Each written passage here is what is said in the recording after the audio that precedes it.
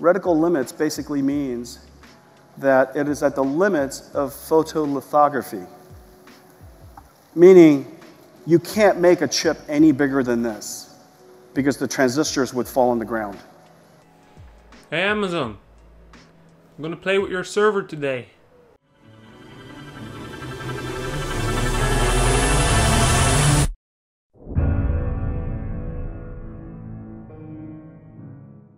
Hello everyone and welcome back to a brand new video from Bird1. First of all, let's take these glasses off.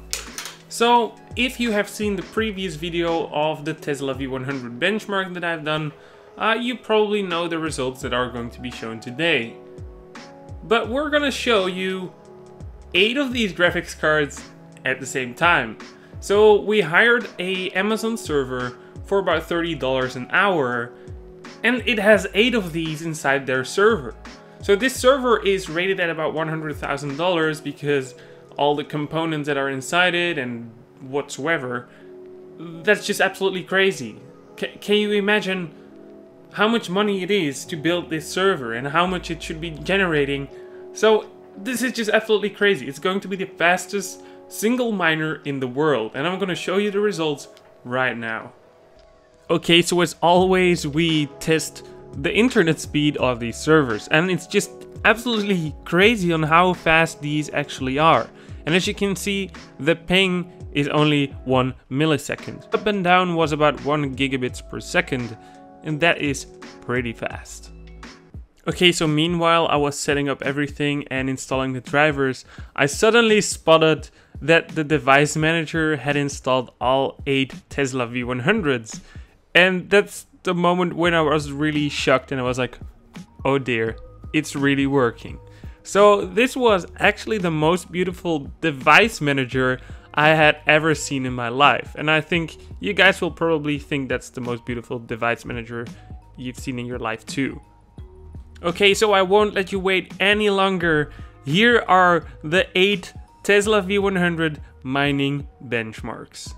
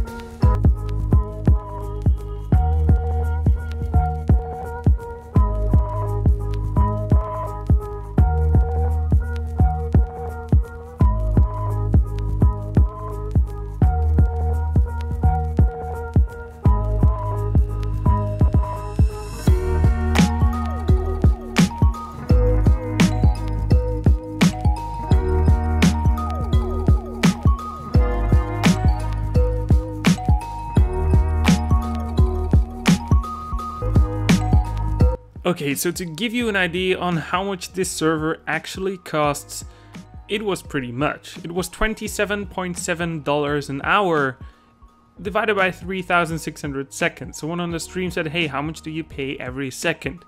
We were paying almost 1 cent per second. That is absolutely crazy. This footage is just worth gold. The aftermath was over $100 I had to pay for renting this server. Do you think it was worth it, Buried One?